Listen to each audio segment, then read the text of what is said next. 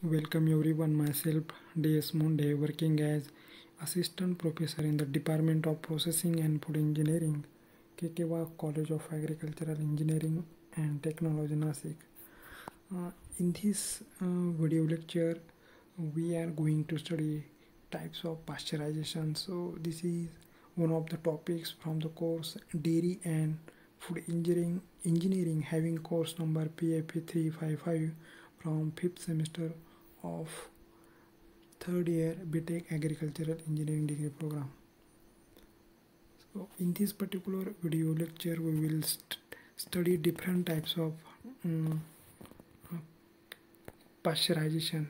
In the previous video lectures we have already discussed in detail about the pasteurization. So there are various types of pasteurization process, that is batch or low temperature long time. In short, it is also called as LTLT or wet pasteurization. The next type of pasteurization is high temperature short time pasteurization, then in the bottle pasteurization, vac creation, and ultra high temperature, that is UHT pasteurization. So all these types of pasteurization we are going to cover in subsequent video lectures. So before going to study the types of pasteurization, first we will discuss the definition of pasteurization. So according to the FSSAI, that is Food Safety and Standards Authority of India, the term pasteurization, pasteurized and similar terms shall be taken to refer to the process of heating every particle of milk of different class to at least 63 degrees Celsius and holding at such temperatures continuously for at least 30 minutes, or heating it to at least 71.5 degrees Celsius and holding at such temperatures continuously for at least 15 seconds, or an approved temperature time combination that will serve to give a negative phosphatage test. All pasteurized milk of different classes shall be cooled immediately to a temperature of 10 degrees Celsius or less.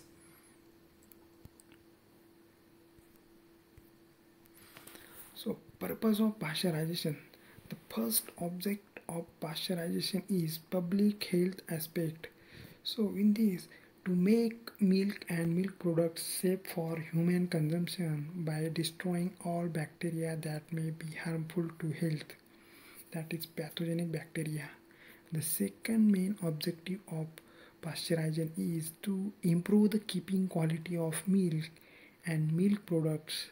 Pasteurization can destroy some undesirable enzymes and many spoilage bacteria. Shelf life can be 7, 10, 14 or up to 16 days. The extent of microorganism inactivation depends on the combination of temperature and holding time.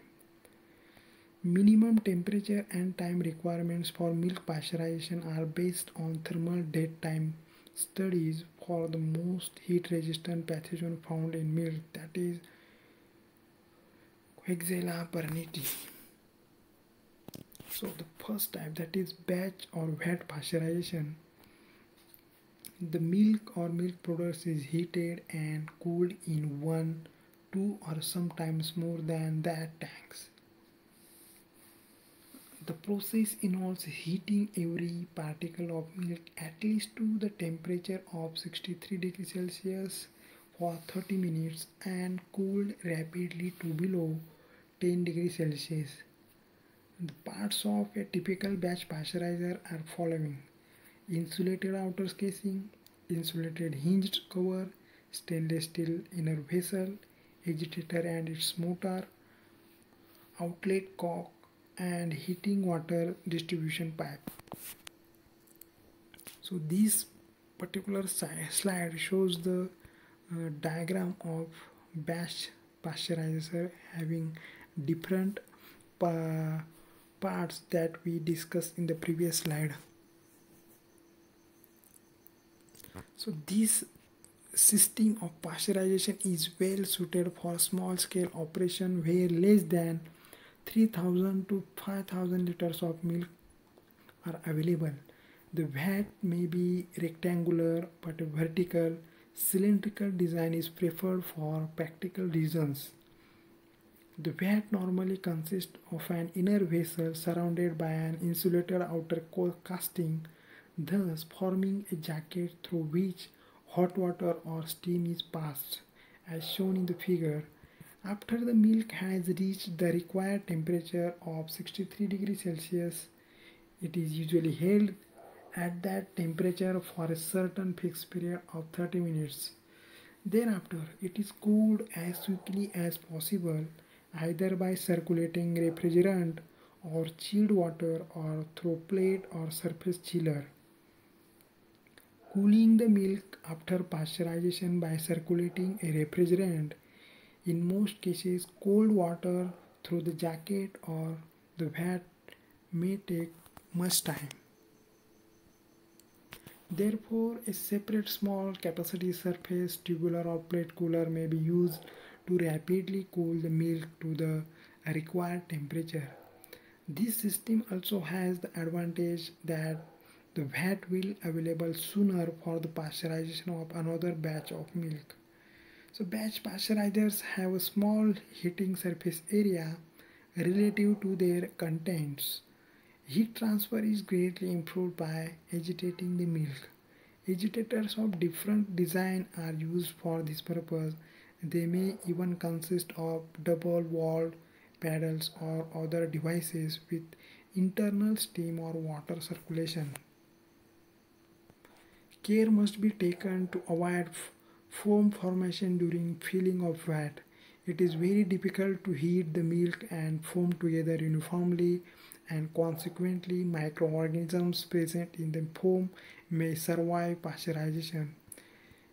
If the inlet valve is at the bottom of the vat, foam formation can easily be prevented. A lid or cover on top of the vat promotes a uniform temperature of the contents and prevents skin formation on the milk. So, thank you. In this way, we have covered in detail the vat pasteurization, or it is also called as batch pasteurization or low temperature long time process.